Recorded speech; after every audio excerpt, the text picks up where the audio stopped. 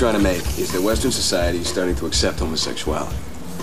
Slowly, but yes. Yeah, but come on, it's come a long way. And if this drug works, it could set it all back to attitudes of 50 years ago. That your disease can be cured with this handy little pill. But all I'm saying, David, is that men in different parts of the world would appreciate having a choice. Well, what about you, Carlos? What if you got tested and discovered that you didn't have the gene? Does that make you a pervert? Does it erase all the years you spent fighting for who you are? Okay, look, let's just hang on to this for a little while. We'll test the drug, think about what the fuck to do with it. Let's not worry about it right now, okay? Okay. Bob?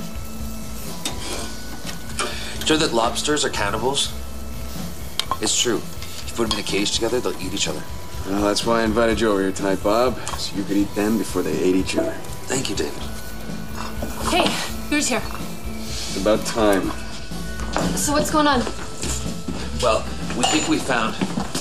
Well, David's friend found the gene for sexual preference. A gay gene? The gene for sexual preference. So what, for women and men? Yes and no. See, if a man gets it, he's more attracted to men. And if a woman gets it, she's more attracted to men too. Oh, so it's like a horny gene. I guess so. Bon appetit.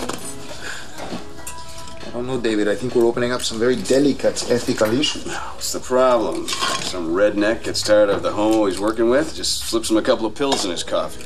What about the U.S. military? There goes the whole homosexual deferment issue out the window. Let's not even go there with the Christian right. Anybody want ice cream? God, I'm totally full. You find a gene, next comes a genetic test, and then a cure.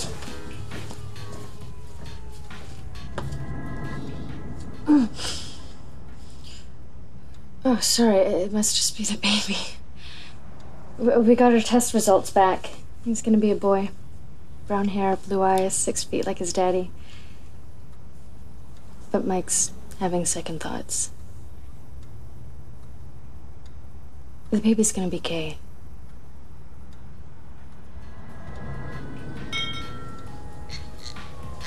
So, sorry, Mayko, did you want ice cream? No, David, I don't want any. Bob, ice cream? Ice cream! You until the following spring, when the cycle will begin again.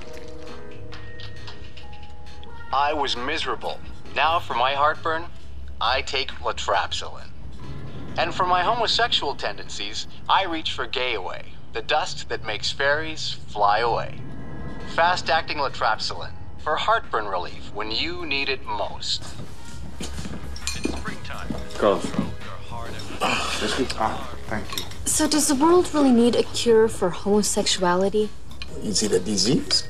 We're asking the wrong questions here. Take the guys who built the bomb, right?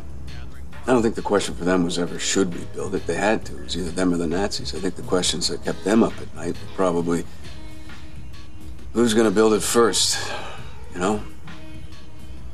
And what's going to be done with it? So what are we going to do with our bomb, guys?